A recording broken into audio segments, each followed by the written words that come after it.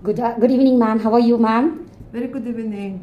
How are you? I'm good, ma'am. Ma'am, I'm again with some more questions, ma'am. After a long time, we are making video on endometriosis. So I want to put a short video, ma'am. Only basic 5 questions I want to ask you, ma'am. Should I start, ma'am? Please start. Okay, ma'am. What is endometriosis, ma'am? Endometriosis is a pathology in women which is characterized by implantation of the inner lining of the uterus, which is endometrium, outside the uterine cavity. Either it gets implanted in the pelvic tissue, in the pelvic peritoneum, in the ovaries, will become a chocolate cyst, or it will penetrate inside the myometrium, it will become an adenomyosis. This is endometriosis. Okay, what is the main cause of this endometriosis, ma'am? The main cause of the endometriosis is genetic. Is a genetic predisposition, but actually speaking, all patients they should know is a multifactorial. Multifactorial, it is the story start either intrauterine when the fetus is inside the maternal womb and the maternal uterus. If her mother has been exposed to a lot of hormone or a lot of pesticide, then it will predispose the baby to this type of a problem in the childhood. Or if they are using a lot of seafood, fish, there is also possibilities there that maybe they are the one responsible for this.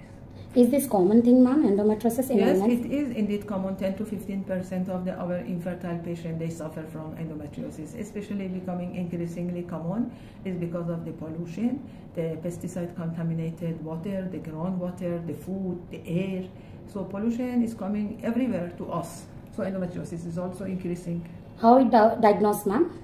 It's diagnosed purely by the laparoscopy. Is a gold standard way of diagnosing endometriosis and chocolate cyst is by laparoscopy. But sometimes chocolate cyst, if she complains of severe pain, abdomen, dysmenorrhea, dyspareunia, then it will be diagnosed by the ultrasound imaging and also MRI.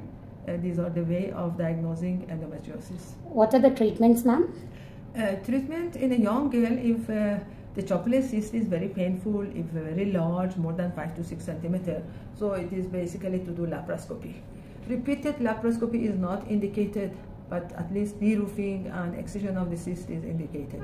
And there are various medical therapy, because most of the medical therapy are the contraceptive promoting molecules. Like it is not permitting the patient to get pregnant. So there are different stages of endometriosis: stage 1, stage 2, stage 3, stage 4, where severe endometriosis, where they are resistant to all kinds of the therapy, and then IVF is the only way of getting success in their case. Okay, ma'am, success stories of MHRT, ma'am. We know thousands of stories, but one you can tell?